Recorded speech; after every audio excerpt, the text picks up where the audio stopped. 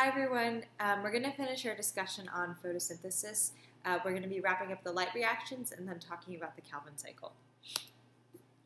Okay, so the major question is, what is really the purpose of the light reactions? And we're really trying to create NADPH and ATP. Creating those two things is a main purpose of the light reactions. But how do we do that? How do we get from excited electrons on the chlorophyll, which we talked about earlier, and get the excited electrons to create NADPH and ATP? This is just a schematic diagram that shows the two photosystems that are working together to do those two things, creating ATP and NADPH. So you can see we start off with the light reaction, the light over here. The light hits the pigments on the photosystem number 2. It keeps on going down, the energy is transferred until finally it hits chlorophyll A, which excites the electron and hits the primary electron acceptor on photosystem 2. And now that electron is going to continue on, but just to remind you, when the electron continues on, water replaces the electron that was lost on that first chlorophyll A on photosystem 2. And when water gets oxidized, releases the electron and refills this chlorophyll A, the water gets converted into oxygen. So that's what happens first. Now this electron continues down an electron transport chain. Very, very similar to, and very similar in concept to electron transport chain we saw in cellular respiration.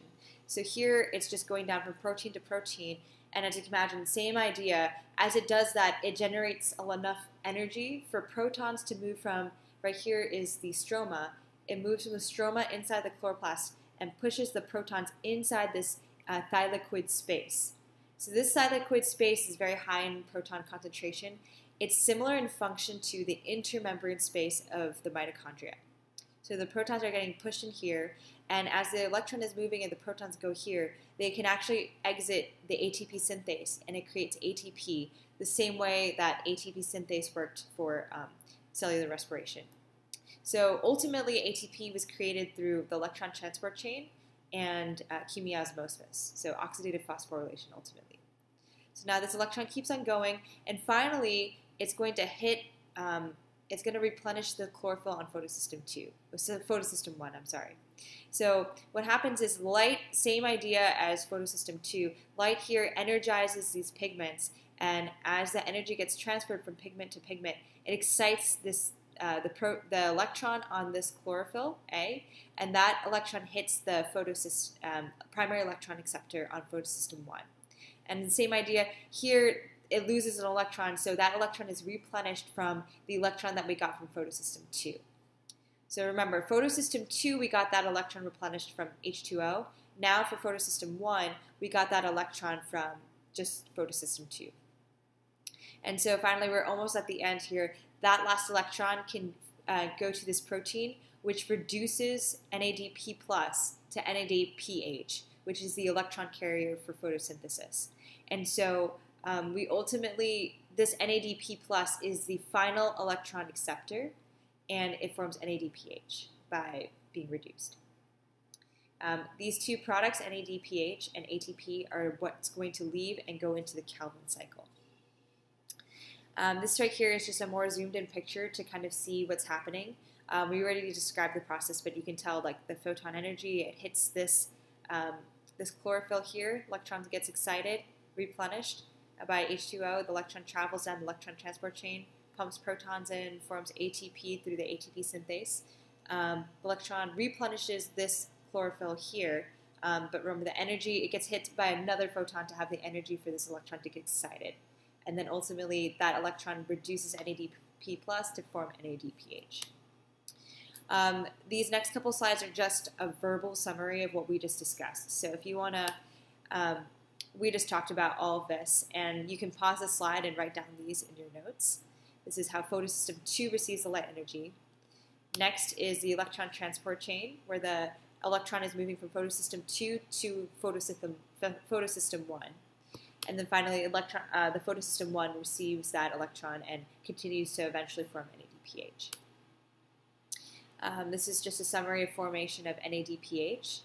We talked about how it's the final electron acceptor. NADP plus is the final electron acceptor to form NADPH. That's the result of NADP plus receiving the electron. And then in terms of ATP, it's the same exact process in concept as what we saw in the oxidative phosphorylation. It's using proton gradient generated by electron flow and eventually forming ATP. This is the new term called photophosphorylation. That's the word we're going to use to call this formation of ATP, where we're using ultimately light energy to form ATP. So before an oxidative phosphorylation, we use the oxidation of electron carriers to form ATP. That's where the electrons came from.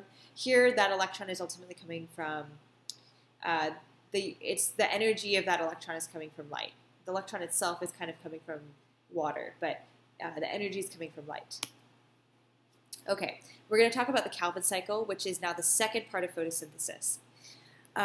The input for a Calvin cycle is CO2. CO2, carbon dioxide, is our carbon source to ultimately form this sugar compound called G3P, which is an intermediate for glycolysis. And you can go from G3P and go backwards and form glucose. So we're going to just go through all the steps of Calvin cycle.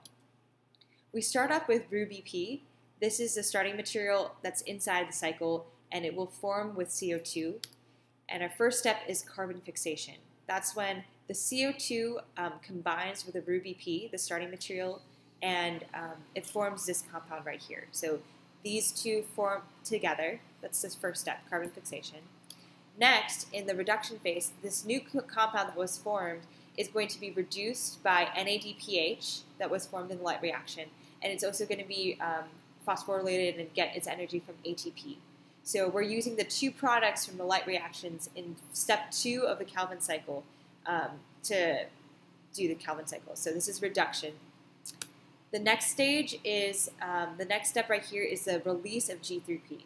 So G3P is a 3-carbon sugar. That means that we need 3 carbon dioxides to go into the cycle for us to form this G3P. So 3 carbons are coming in, we go through carbon fixation and reduction, and then finally we release what we want, which is G3P. Next, after we release that, we want to regenerate our starting material, which is RuBP. So the next step, step 4, is just the regeneration of RuBP. And you're going to use some ATPs to be able to do that. Just in summary, for the net synthesis of 1 G3P, the Calvin cycle consumes 9 ATPs and 6 NADPHs and 3 carbon dioxides. So those are all of the inputs needed for 1 G3P. And remember, you need 2 G3Ps to form 1 glucose.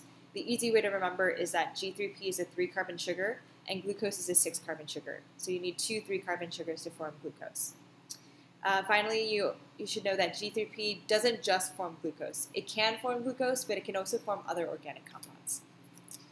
So that is a summary of pretty much all photosynthesis. Thanks so much for watching.